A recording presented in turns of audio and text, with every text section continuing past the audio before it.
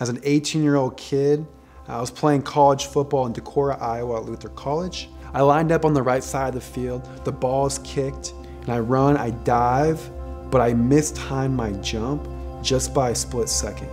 In an instant, I lose all feeling and movement from my neck down. I wake up on October 17th, 2010, thinking I just had the worst nightmare of my life, but then the surgeon comes in and my nightmare becomes my reality. He says, "Chris, you have a 3% chance of ever regaining any feeling or movement back below your neck."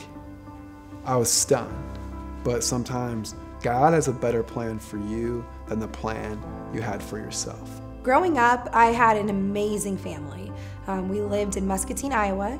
I prayed in high school. I said, "God, I just want you to use me. I want you to use me to bring you to others and to just help others know that they're loved and that they're special and chosen and that you have great plans for their lives."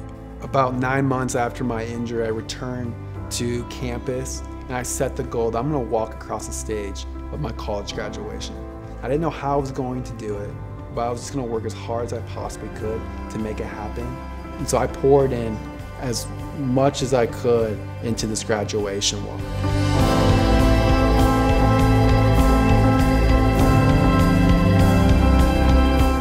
When I first met Chris, I had felt like I always knew him. It was way easier just to talk to him. He was such a great listener, and we instantly were connected. I thought Emily was the one right when I met her. I mean, she was way out of my league. She was beautiful, even more beautiful on the inside than the outside, which is saying something. And she just has this heart of gold where she just wants to help others. She always is giving. I knew that if I had Chris, that everything was gonna be okay in life.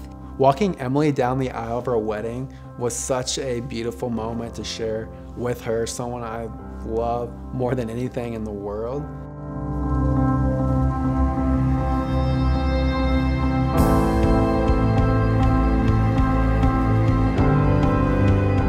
Being a foster parent is by far the best thing I've ever done. It is my passion. I truly believe it's the reason that I'm here.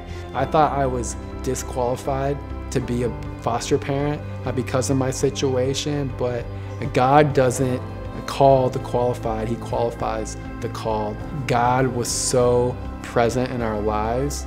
It helped stretch my heart and open me to do even more than what I thought was possible. The transformations and miracles that God has performed in kids' lives, and it is amazing to be able to be a part of that every single day, of just spreading love and helping these kids realize how special and loved and chosen they truly are.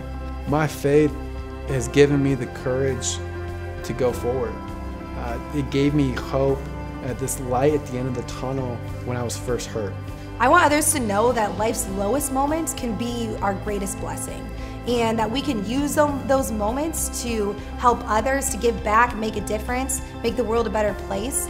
God has a beautiful way of putting messes together, and so no matter how broken you are, no matter how lost you are, keep going.